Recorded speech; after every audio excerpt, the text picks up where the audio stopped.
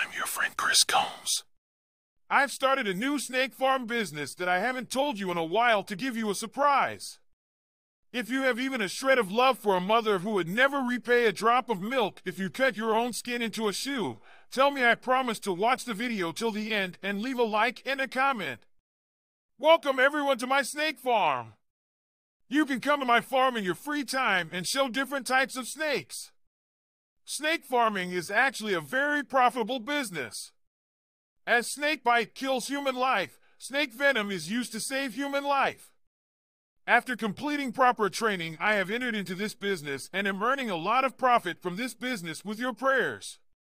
I gifted all the dollars I earned from the snake farm in the first month to my lovely wife. My wife is the only queen of the world to me who is second to none. There are different types of business in the world, but today I will tell you in detail why I chose this snake farm business and how much money can be earned from this business in the first month. Snake venom is very rare in this world. And we know that all kinds of rare things are very expensive.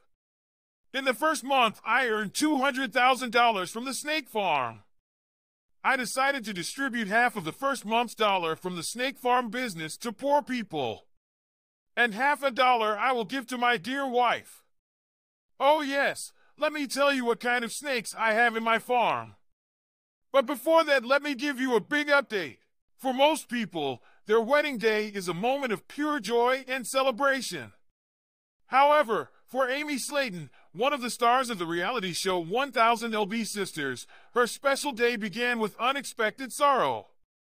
The reality series follows the weight loss journeys of Kentucky-born sisters Amy and Tammy Slaton, who together weigh a little over 1,000 pounds, 453.5 kilograms. Viewers witness their challenges and triumphs as they strive to shed weight and improve their lives. Recently, the focus was on Amy, as she prepared to marry her partner, Michael Halterman, for the second time. Amy shared her excitement with the cameras, revealing that she and Michael had already tied the knot at the courthouse.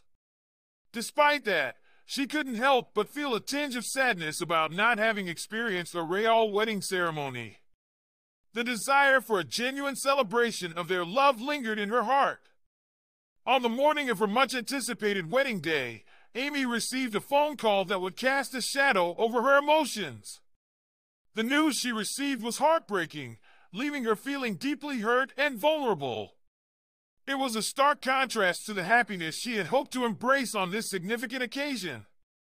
As the cameras continued to capture the emotional roller coaster, viewers couldn't help but empathize with Amy's plight. Weddings are meant to be a symbol of love and unity, surrounded by family and friends, but Amy was grappling with feelings of disappointment and sadness. Despite the emotional turmoil, Amy's resilience shone through.